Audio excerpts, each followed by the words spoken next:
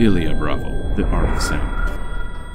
Hello ladies and gentlemen, Ilya Bravo here, and today I will bring you a short video about the story behind one of the most iconic soundtracks in the history of gaming, Ground Theme or Overworld from Super Mario Bros. But before we get started, please leave a like, subscribe and hit the bell so you won't miss any new content. Let's go!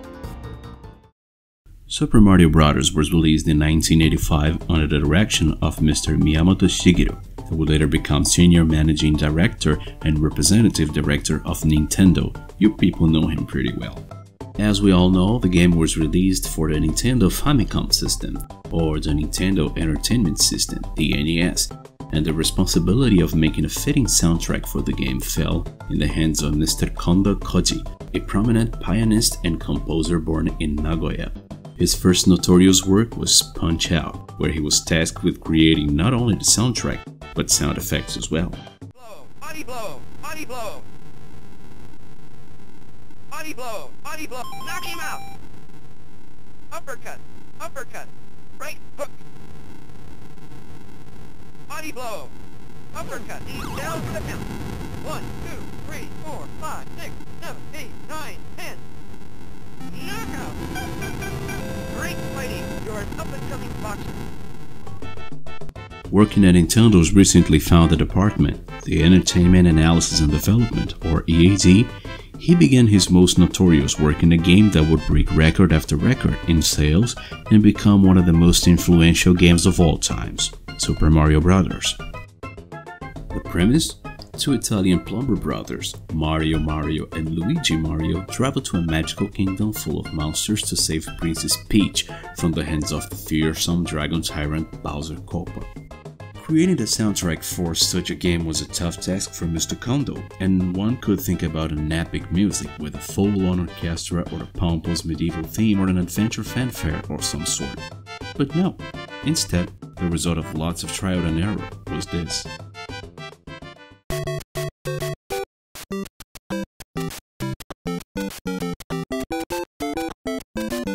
Ring any bells? Of course it did. Kondo was actually creating themes that were deemed too slow for the pace of the game, and as perfectionist as he is, he wanted to make a theme fitting not only the green grassy environment of the game, and a more laid-back, lazier theme, but to be harmonical to every move of the character, as Mr. Kondo himself declared in an interview to the portal 1UP in 2007. Set in C major, the rhythm of choice, pushing things apart from the electronic trend of the time, or even an epic approach, was something close to calypso, an African Caribbean music style originated in Trinidad and Tobago around the 19th century. Here are some examples of this music style.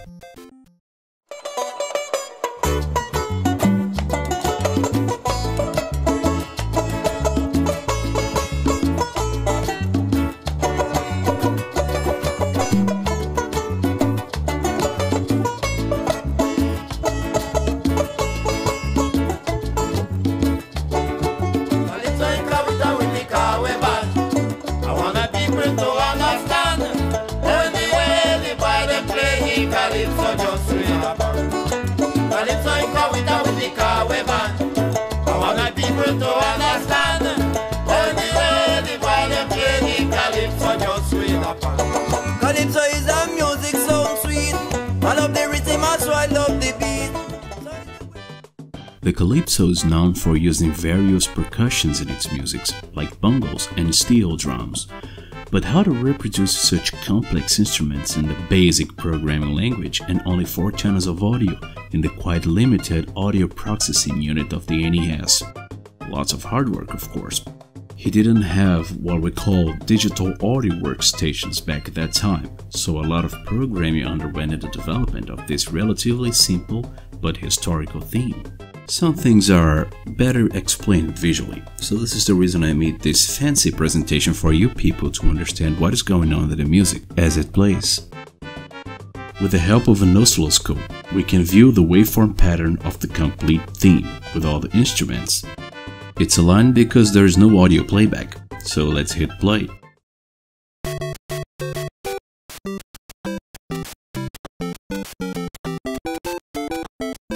Now let's break it down. This is square 1. It's a part of the APU that reproduces square waves. The second is square 2. It's another type of square wave channel that, combined with square 1, creates various instruments. The third channel is for triangle waves. The song has very discrete bass, but it has to be there. Everyone loves some bass, am I right? And the last one is for noise and clicks, used extensively for percussion not only in Mario games, but in most of NES game musics. Now let's play ground theme with all the instruments on again.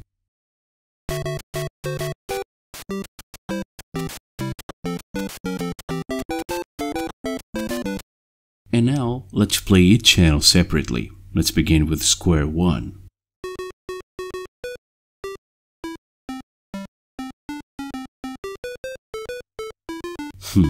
Sounds weird, huh? Remember, this channel plays together with square 2 to create the lead instrument. This is the reason it sounds strange.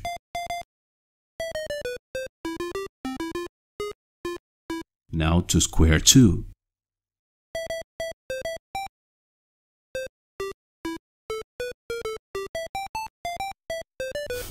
This sounds better, more like the actual tune. Now let's play square 1 and 2 together.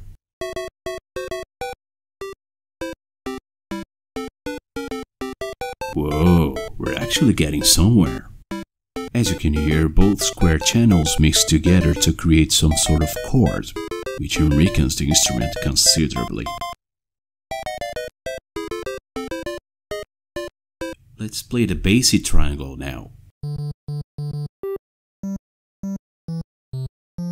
As you can see, the bassy part also hits some high notes to add some more flair to the lead instrument. Quite smart, Kondo-sama.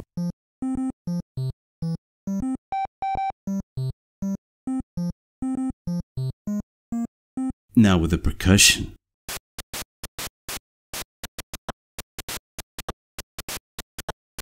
That's some quality beatboxing there. It sounds something like dance and bass or some lit hip-hop beat, huh? And now, let's make the magic happen. We will activate each channel until we play the entire music completely again.